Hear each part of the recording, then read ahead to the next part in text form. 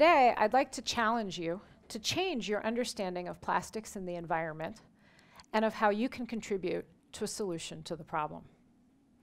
Now, when I said plastics in the environment, I'd like to bet that a very large number of you immediately thought about the Great Plastic Garbage Patch.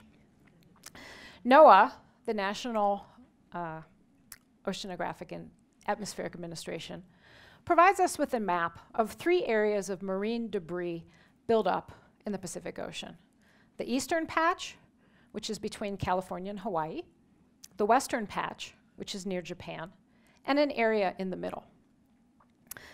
Now, we don't need to look very far to see plastic everywhere, but I think that we often think of plastic pollution as somewhere else.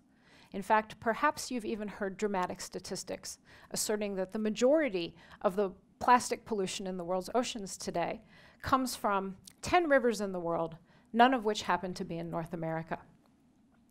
I think that all of this tends to cause us to push the problem to be something and somewhere else.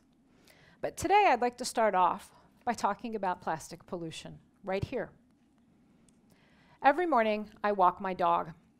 And yesterday morning, I picked up after the dog, but I also picked up every single piece of plastic on my 1.5-mile walk with my dog. And I brought it home, and I put it in the backyard and took a picture of it. What do we have here? A plastic takeout container lid, a bag, various food wrappers, a child's toy, and part of a windshield ice scraper. Now, these are all things that we interact with every day, if not on a weekly basis.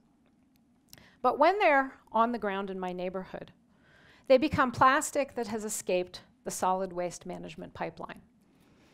And they sit in the environment. They should be in the landfill or they should be in recycling. So what did I do? I introduced them back into the solid waste management pipeline. I put them in my trash can. Okay. But what happens to plastic that isn't lucky enough to be encountered by me on my dog walk? It sits in the environment where it's exposed to sunlight, air, and mechanical forces. We walk on it, we drive over it with a car. It can get blown around, it can start to break down. And ultimately, it, through our watersheds, enters our rivers and our oceans. Now, when I see that plastic, I don't think about plastic in the environment. I think about microplastic. So what is microplastic? The problem starts off as macroplastic, exactly what you can see. And when it gets beat up in the environment, it starts breaking down into smaller and smaller pieces. Perhaps you've seen these colored pieces on the beach in the sand, but you don't need to go to the beach to see them. You can see them on the sidewalk or in the gutter outside, perhaps even in your yard. That plastic continues to break down into smaller and smaller and smaller pieces. And ultimately, it becomes microplastic. Now, plastic can break down into microplastic when it is in the ocean. If a bottle goes out into the ocean, it gets degraded by the environment. But it can also break down on land, becoming microplastic dust. And that dust then blows around or gets washed into our storm drains and ultimately ends up in the rivers and the water and gets into the oceans. Now, there is no standard definition for what constitutes microplastic. But in our work, we focus on the range from 1 micron to 1 millimeter. And the reason for that is that there's a lot of plankton in this size range. And therefore, microplastic in this size range is very food web relevant. Now, inevitably, when I start to talk about microplastic and plastic in the environment, someone always says, "Can't you just clean it up? Why aren't you working on cleaning it up?" So I'd like to say a few words about cleanup. The Ocean Cleanup Project proposes to take a boat, attach a large boom to it, and sail out to the Great Pacific Garbage Patch and round up all of the garbage in the Pacific. Now, in 2014, NOAA estimated that it would take 67 ships 1 year to clean up less than 1/10 of 1% of the North Pacific Ocean. Another solution has been proposed, which is a solar-powered ocean cleaning vacuum, okay, using renewable energy to suck plastic out of the oceans. At the other end of the size spectrum in 2016, Japanese researchers discovered a bacteria that breaks down PET, which is plastic labeled number 1. That's what's ubiquitous in the water bottles that we use so much of. It breaks down that plastic number 1 into 2 components, ethylene glycol, which we know as de-icing fluid, and a chemical that's used in manufacturing plastic. So I'm going to suggest that perhaps replacing all of the plastic in the ocean with de-icing fluid and an industrial chemical is probably not a good idea. Now, while well-intentioned, approaches that attempt to clean up the plastic after it has already entered the ocean are not solutions that are going to be scalable, sustainable, or practical. And trying to clean up the microplastic in the ocean also falls in the category of not feasible. Okay? So now let's get back to reality. Microplastics, all right, they come from plastic that has either escaped the solid waste chain or has never entered it in the first place, and they eventually enter the watershed and the ocean. How much is there? Okay. Another question is, what is baseline? Now you might say, you just told me we can't clean it up, so why do we care how much there is? Well, without knowing how much there is now, we have no way to understand whether any mitigation strategies that we employ are making a difference. The short answer to this is, we don't know. Let's look at what we do know. This map represents microplastic density taken from surface trawls, and I'll explain what those are, over a 42-year period from 1971 to 2013. Red colors represent higher densities of microplastics. Blue colors represent lower densities. And you can see that there's a tremendous amount of the ocean that has not been sampled. We can see individual dots. We can see vessel tracks where vessels have sampled the plastic. So let's get a better idea of what does it take to get a single dot on this map. This is my lead sensor design engineer, Dr. Lou Kratchman, starting off the chain of current state-of-the-art in microplastic sampling. Lou is in Plymouth Harbor in the summer of 2018, and he's dragging a filter behind a boat. That filter is dragged for an amount of time that corresponds to a specific volume of water going through the filter, and the filter is then removed and taken back to a lab. Now these filters can be various sizes. You see a different filter on a different boat in the upper left-hand corner. But when that filter is taken back to the lab, it's treated with chemicals, and then the resulting mix is analyzed using expensive and sophisticated lab equipment by highly trained professionals. All of this takes quite a bit of time. And at the end, what we have from that one surface trawl is microplastic data at one point in space, might be a 2-mile long point in space in the ocean for when you drag the filter, and one point in time.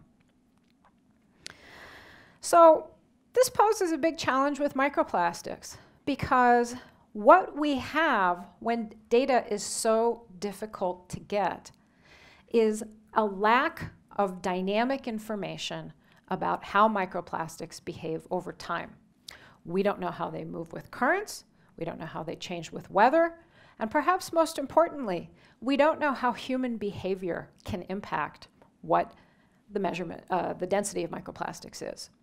Okay. So this is a big challenge. We can't see them, we can't measure them, and you can't manage what you can't measure. So let's think about what might be measurement features that can direct informed action around plastic pollution. Measurements should be immediately available. We would call that real time. Measurements should be widespread. We would call this distributed. And they should be openly accessible for everybody to see, so we can all understand where the pollution is and how mitigation is working. Well, there's a model for this kind of environmental data. It's called the World Air Quality Index. Every 15 minutes, sensors all over the world upload their most recent measurements of particulate matter in the air. And you can go online, and anybody can go online and get an understanding of exactly not just what is the air quality in the Northeast. This happens to be a snapshot from yesterday afternoon. But what is the air quality anywhere in the world where there's a sensor? It's effectively crowdsourcing environmental data. Our vision is to enable the same thing for microplastics. Anywhere there's a sensor, not just in the open, but in rivers, in lakes, in waterways, at stormwater outfalls, any place where we're interested in microplastic load, we should be able to put a sensor and get real-time information and make that openly available to everybody. Well, we've taken a first step toward this vision. In the summer of 2018, we deployed, along with our EPA partners and collaborators, the world's first shipboard microplastic sensor. And we deployed this at Tern Island in the French frigate Shoals. I'd like to talk a little bit about the importance of this deployment area. Tern Island is in the Papahana-Makuakea Marine National Monument. What you see on the map is Hawaii in the lower right in green, and up in the upper left is Midway Atoll. To give you a sense of scale, it's about 1,300 miles from Honolulu to Midway. That's half the distance from Boston to San Francisco. It'll put you in Iowa. 570 miles northwest of Honolulu is Tern Island. Now, these islands are uninhabited, in spite of the fact that this sign says population 4. But they're very important because they are home to a very large number of marine species that don't exist anywhere else in the world. A sampling of the species that happen to be threatened or endangered in the Marine National Monument include the Hawaiian monk seal, the Hawaiian sea turtle, who we certainly hear a lot of with regard to straws in the water, and the Laysan duck.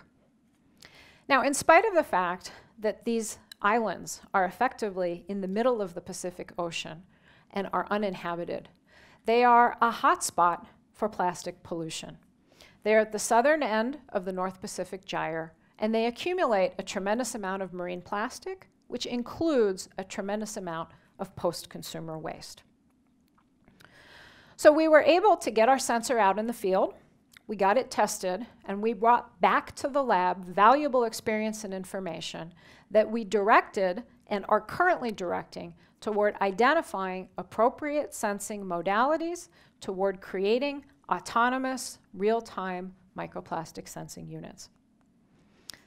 A year later, last month, we convened again with our EPA collaborators, and we went out to sample for microplastics and to test new sensing modalities in Gloucester and in Boston harbors.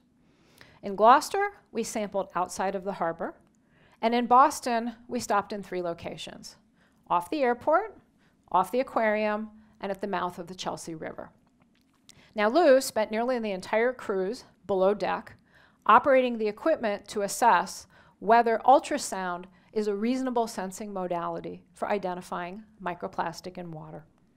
We took a commercial off-the-shelf ultrasound unit and we built a custom rig to facilitate analyzing the material that was coming off of those filters. So what did we find? This is a screenshot of that ultrasound in Boston Harbor. The blue material represents biological material, and the red flecks are very likely microplastics.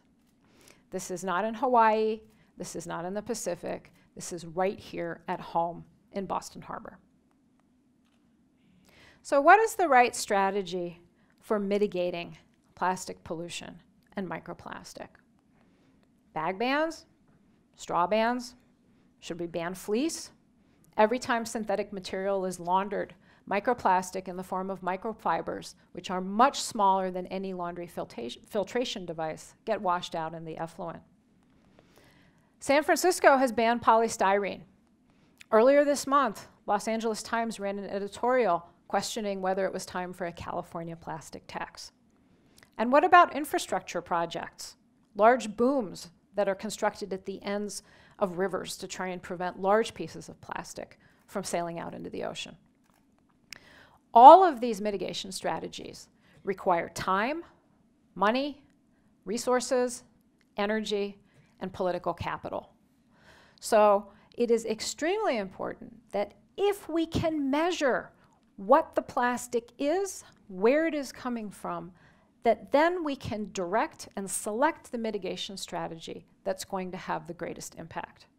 And furthermore, if we then continuously measure during the mitigation and we don't see a change, those resources can be redirected to something that is effective. So measurements should drive resource allocation for mitigation. The planet does not have enough time, and humanity does not have enough resources into putting effort into mitigation strategies that do not have impact on the root cause of the problem.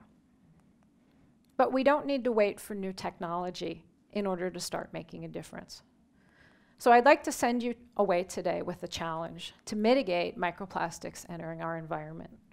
Number one, pick up plastic waste that has escaped the solid waste management pipeline. Somebody will see you picking it up, and they will start doing it as well. Refuse unnecessary plastic, whether it's the bag, the straw, or the coffee cup. Look at the label when you purchase products. Understand what are the materials, what is the impact of caring for that material going to be, and what's going to happen when you're finished with the product. Is it going to last on this earth longer than you are?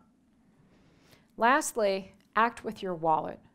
Whenever possible, try to make a buying choice in favor of reduced use of plastic. Now, I do believe that technology can play a very strong and important role in managing and mitigating plastic pollution.